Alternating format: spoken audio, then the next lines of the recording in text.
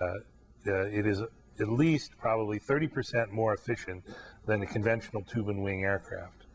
And for the general public, that has several benefits. One is lower fuel economy means lower cost. So this kind of aircraft will certainly lower the cost of air travel for the general public.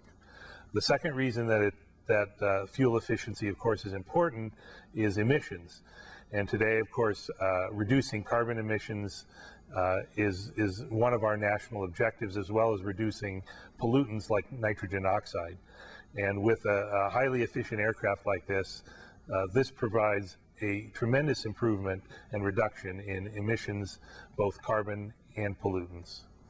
The other advantage that this aircraft has is by the way it's configured with the engines above the fuselage. It gives much lower noise than a traditional tube and wing aircraft, which has the engines below the wings. So a great advantage of this aircraft that we're also looking to find improvements and make improvements on is noise reduction by having the configuration, as I said, with the engines above the wings. The flight was structured into three major objectives. The first one was what we called envelope expansion. And in those flights, what we were looking for was to just understand in general how the plane behaved during standard maneuvers like takeoff and landing.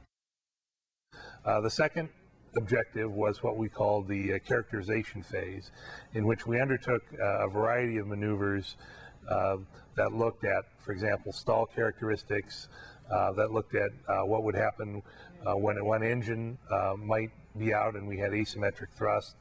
And then we also performed a set of maneuvers called parameter identification maneuvers, which were ways in which we can quantitatively characterize the aircraft performance.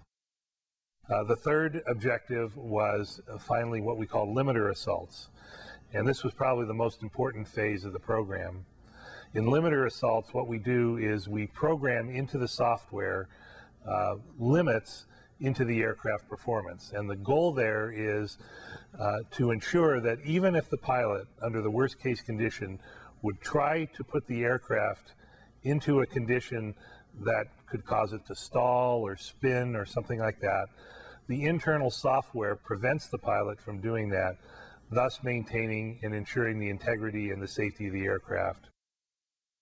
The purpose of the X-48B program is to look at the low-speed handling qualities of this kind of aircraft.